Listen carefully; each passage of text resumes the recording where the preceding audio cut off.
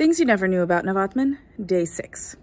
One of our under the radar points of what we've always been trying to do is change how we perceive and value Indian performing arts and services within that. Here's a really quick, easy example for you. What is the appropriate price for a ballet show in New York City?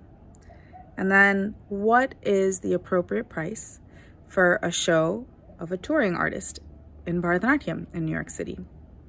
I'm almost willing to bet that the ballet show is a little higher and the Bharatanatyam show was lower. And it doesn't matter if you were thinking well, higher quality Lincoln Center performing, etc., etc.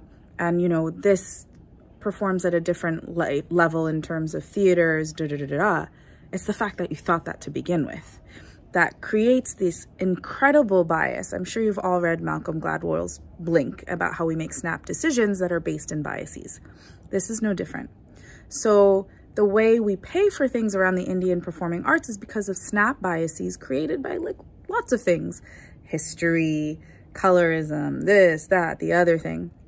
We don't have to get into that. The point is, we can create more equal spaces in this world by allowing ourselves to start to pay more for the Indian arts. And we've been doing that very slowly at Navaatman.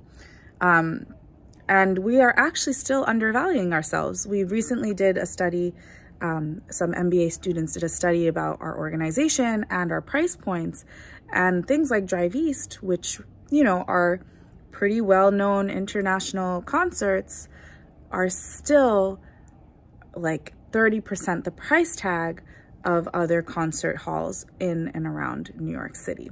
So, things you never knew about Navaatman Day 6, trying to perceive value in a totally different way around the work that we do.